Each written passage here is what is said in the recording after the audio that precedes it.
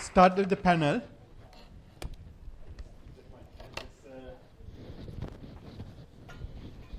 First of all, any questions for the panel? Let me start with one thing, because something I really like about this setup is we get people from different communities. We have some database people and stuff like that. I learned a lot from the database talks.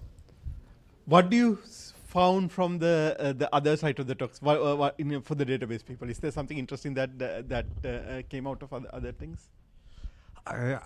So I actually have to brush up on my related work in your community. So I've seen things on lossless compression, for example.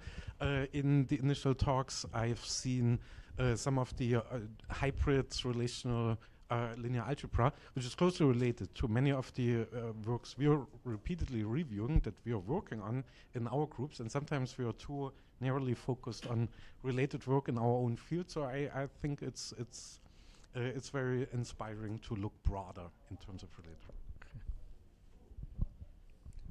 Yeah, so I also like especially the talk by Amir, where he tries to connect the PL community, the knowledge there, and the relational database things. So, for example, I'm from the database community, and a lot of the techniques there can also be seen as some techniques in the PL, like for matrix multiplication. Its very nature in database, we just represent it sparsely by keeping the index of them and mapping to the value in it. Yeah, it's just nice to have them. Okay. Amir, do you want to say something? Yeah. Yeah, so if I want to be negative, I'm academic homeless. If I want to be positive, I have several academic homes. So I was kind of already following the related. You're in both sides anyways. Yeah.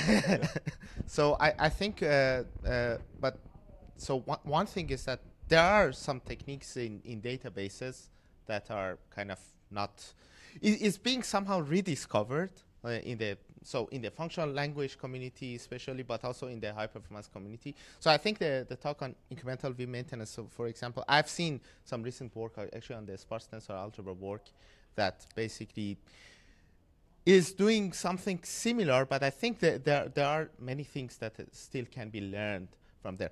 Basically relations, so the formulation that was given, basically they were like tensors.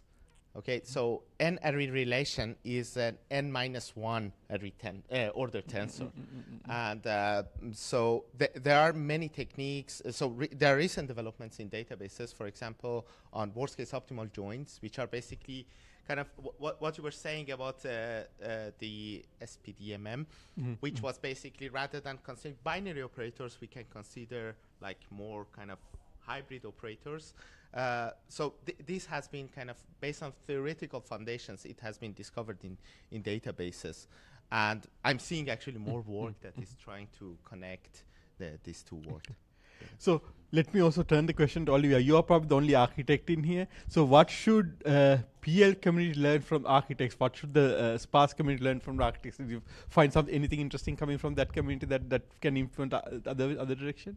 Yeah, I think it goes both ways. So I know Saman earlier this morning said that architects don't really care about programming their system. That's actually not the trend in architecture anymore. I think that was the case back when Moore's Law was booming. But now the way you really get people to use your accelerators is through the programming system and the software stack. And so that's how architects kind of can learn from PL. I think the way the PL community can learn from architecture, it's part of this optimization, like performance optimization, and very like detailed approaches are necessary. And so sometimes I think the PL community oversimplifies a lot of the problem and oversimplifies kind of how hard it is to build hardware, right? And so they'll say, oh, we don't want to build the hardware. Or they'll say, oh, we support these optimizations, but it's not the optimizations that the hardware community has used for years and cares about. So yeah, it goes both ways. So we have both database folks and people with hardware background on the panel, and there was a time in databases where people are building hardware for databases, and that seems to be coming back a little bit. Should we be building hardware for databases? And I'll add, I remember 5 years ago, 10 years ago, I was in a talk where Michael Stonebreaker was heavily ranting about no hardware in databases. But I'm not sure about that. So when I just graduated back in 2011, I interviewed at two places, IBM Research Almaden in San Jose and Oracle Labs. And the project I would have worked on at Oracle Labs was the Rapids project, which actually built a kind of database machine again. And ultimately, I was talking 1 or 2 years ago with Eric Zettler, and he simply made the point that if you're building custom hardware, it's not this one-time effort, but you have to keep up with the mainstream development, which is a huge investment. And if ultimately you get an end-to-end performance improvement of 2x, it's simply not worth it having a village of people actually working on it. So it's ultimately an economic measure, I believe. So if you find a sub-kernel that's orders of magnitudes more expensive and the bottleneck, then it's worth building hardware. But in data management, we have so many different operators and kernels that you can't find this one single little piece. So I'm not sure if there's no matrix multiply, I guess. That's what they found in machine learning. Yeah. I think there's been a resurgence of, so some of the ideas that I presented about these reconfigurable arrays is a resurgence from the very long ago architecture. So there, again, like the database community, have been ideas that, you know, had been brought up and then lost and then are now coming back because the workloads are changing. And so again, something that Saman said is like, if you target this generality, then maybe the performance cost is okay because you can then keep expanding the space of the domain that you're working on. So it's kind of been a shift in mentality, but we have yet to see, you know, if this will work in production.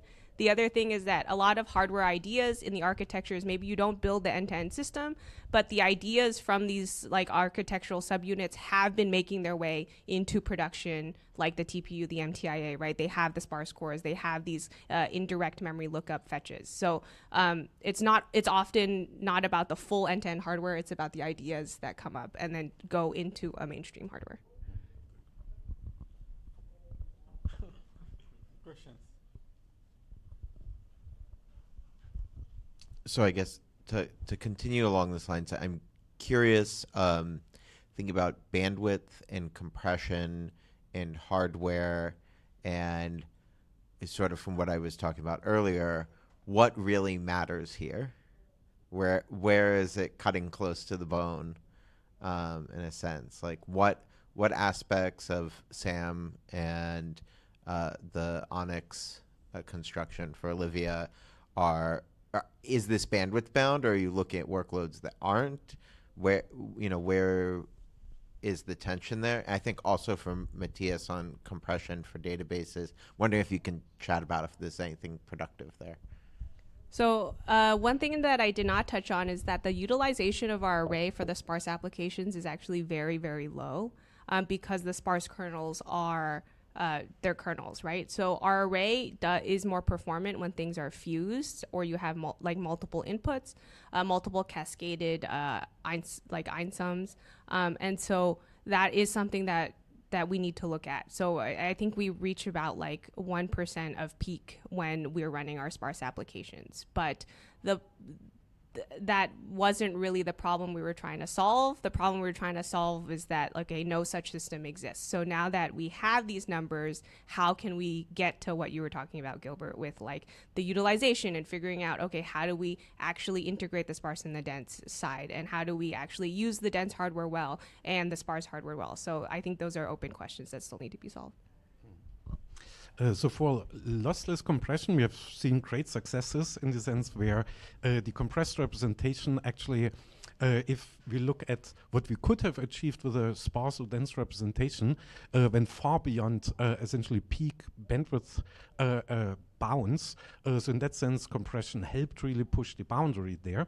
But I think nowadays we're in a decade of specialization in many, many different dimensions. So my PhD student who followed up on compressed linear algebra, instead of having 4 different encoding schemes, we currently have 350 for all sorts of specific characteristics, data types, dictionary sizes. And I think that combined with new data types that you see in the hardware accelerators with different ratios of having exponents for a certain range, but in various forms of precision, automatically exploiting that has huge potential still that is untapped right now.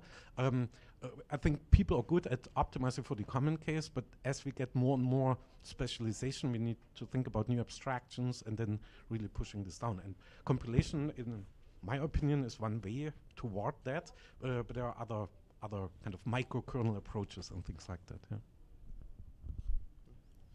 Yeah, I just want to add another dimension to the problem. So we are right now focusing on kind of some architectures that we have full control over. So there are also other architectures. I'm using double quote. So for example, the cloud environment. So so I think there are kind of another kind of abstraction layer also on top of hardware that we can consider, and similar problems arise there. So for example, I don't know, in AWS you have like the S3 layer, and then you have basically compression and decompression there, and perhaps you need to basically consider kind of the abstractions that are kind of sitting.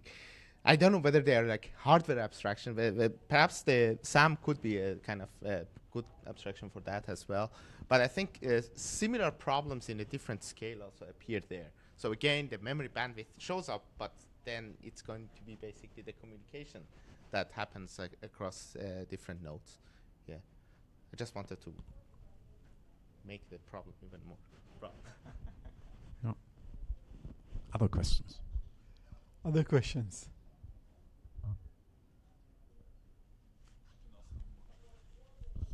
So there's a compilation of these sparse programming models, but apart from that, in the database world, Hyper and various other systems have started to bring compilers for low-level code generator into databases, and that seems like it's become more and more common.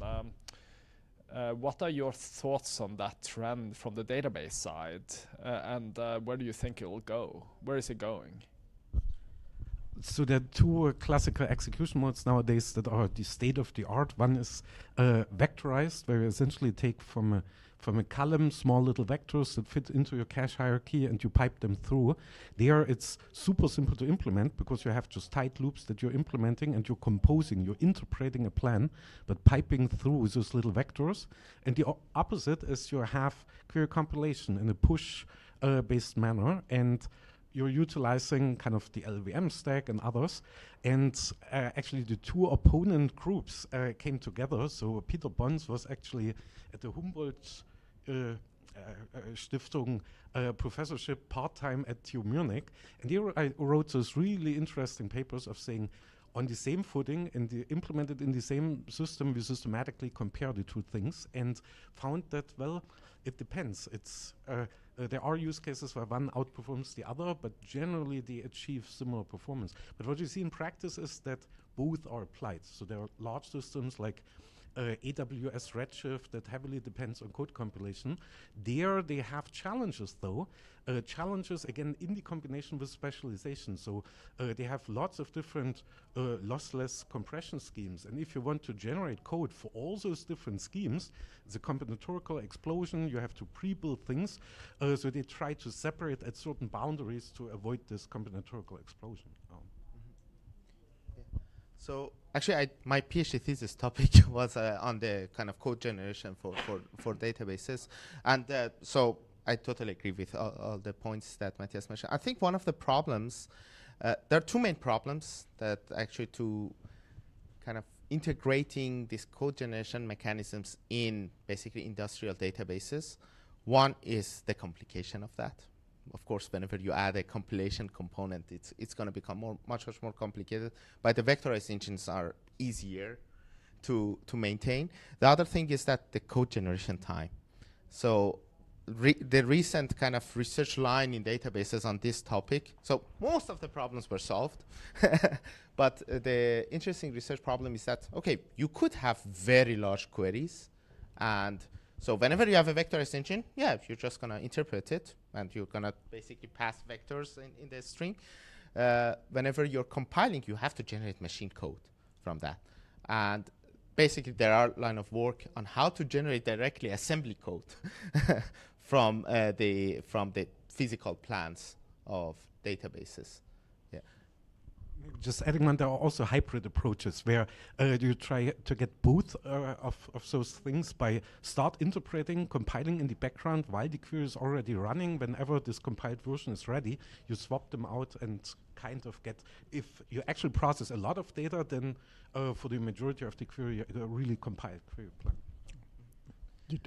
And one other component that exists in databases, and actually so it was in Matthias's slides, and I don't, maybe I overlooked, I didn't see that much research in the kind of program language and compilers world, is basically this kind of sparsity estimation or cardinality estimation. And that is the Achilles heel in databases, basically. So it hasn't been properly solved yet, the problem. So the kind of main technique that database systems are using, most of them the industrial ones, is basically you create histogram of your data. And the challenge is that, okay, whenever you're joining, then how you would basically propagate this information. So what is the kind of, you have to basically see what is the dependence of different attributes to each other. And so because then you can, the choices, basically the schedules that you choose are totally dependent on the size of the intermediate results that you would have.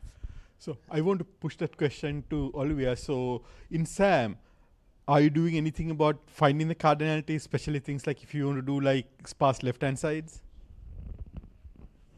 So currently, in SAM, we do not handle that. We have looked at like some data analytics for these sparse tensor data sets through some of the work with Gilbert, but also some of the work through the AHA project where Onyx was taped out. And right now we're also just looking at histograms. So this is a problem that it also exists in the sparse community, like regardless of hardware or not, because if I ask a question about, does this schedule make sense? And I ask Fred, and Fred, knows a lot of things about sparse things, and he goes, I don't know, right? So these are the open problems that we're trying to solve as well in the sparse compilation community. Yeah. So basically, Fred is the cost model. Fred doesn't know. And says infinity. Okay, I guess with that note, we will finish the panel. We'll thank the panelists.